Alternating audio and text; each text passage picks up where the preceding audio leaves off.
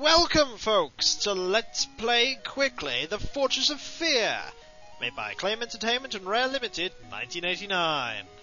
This is the story of Kuros, the mighty barbarian who runs around in full-plate armour, while being pictured on boxes as a hulking barbarian Conan Rastan type. Your evil nemesis is Malkil, an evil wizard who you have thwarted many times, but for some reason they go 1, 2, 3, then 10 in this game, for no reason. But that's alright, you can live with it, because you're Kuros and you have the duck walk. I'll show you in a moment. Let's play! This is Kuros. He can walk, he can jump, he can stab, swipe, and duck walk. You'll learn to love the duck walk because it looks so stupid. Going right is where we need to go, but we're going to go left, because going left is where prizes are. As you can see, prizes to my left. A key and an extra life. There are no continues in this game. Once you are done, you're...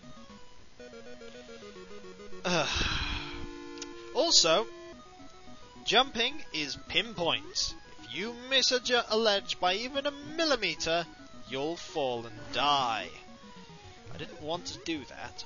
This is the second time I'm actually recording this, because the first time the quality was terrible. Only this video though. Whoa! Usually I attack that, but oh, an arrow.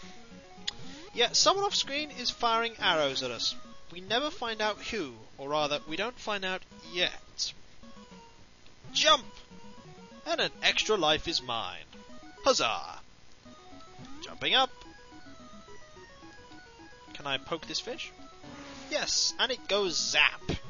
Because all fish go zap when they get poked. Ow. Ooh, there's meat there. Because ground meat is nice to eat. Duck walk under the arrow. And into the Fortress of Fear. Because we weren't in the Fortress of Fear yet. But we are now.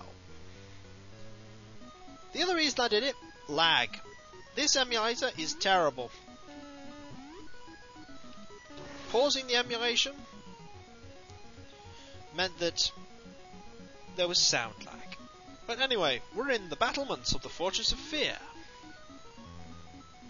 As you can see, just to make this jump harder, they throw a bat in. Oh, cannonball! Dodge that.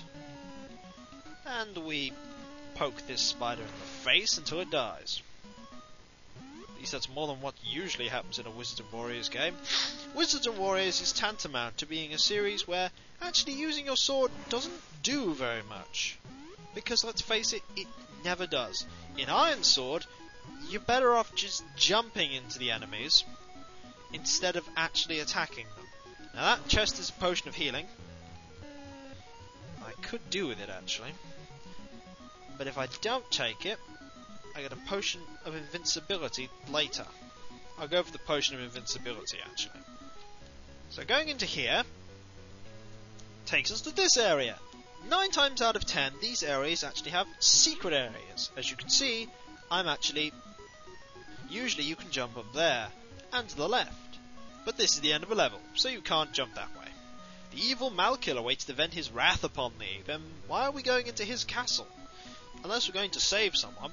I presume you're going to save some damsel who's been kidnapped, and these are Vikings of some sort.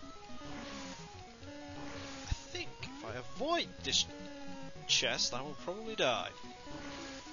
No, I won't. The first boss is really easy. So hopefully we can survive. I'm taking a risk here, because I'm sure there's another chest further down. Hey, meat, we like that. I will jab you with my sword, for I am Kuros! Come on, die. Oh. I guess I wasted my key. No, I didn't, because look what's down here. Gems! I think if you collect 10 gems, you get an extra life. And we don't want to fall, because fall damage is bad. Now look over here! Another secret area. And we still don't want to fall. We want to conserve our energy, another extra life, and a key. Chests have a number of things in them. They can have extra lives. They can have gems in them. They can also have potions of healing, as I said, and 2 items that are quite useful to you. You lose items if you happen to die, and you lose all keys. As you can see, we now have 6 lives. Huzzah to us. Now, going across here will take us to our first boss. It's a pretty simple boss, and that's the end of the level. Oh, he's angry. But don't worry, we'll kill his bat. Yes, folks, a bat. There we go, we trigger it by going that way. And then he does this little fly down here. Does a little rest. We poke him some.